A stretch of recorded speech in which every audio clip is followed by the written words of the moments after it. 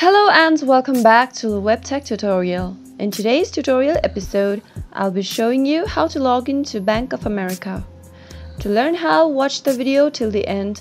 If you aren't subscribed to our channel, hit the subscribe button and press the bell icon for more upcoming updates from us. To log into Bank of America, go to your web browser and type www.bankofamerica.com and enter. As soon as you reach the official web page, enter your online ID in the first row. On the second row, enter your passcode. If you want the site to remember your online ID, click on Save Online ID. In case you forgot your ID or passcode, click on the link that says Forgot ID or Passcode. After filling all the valid information, click on the Sign In button and you will be logged into Bank of America.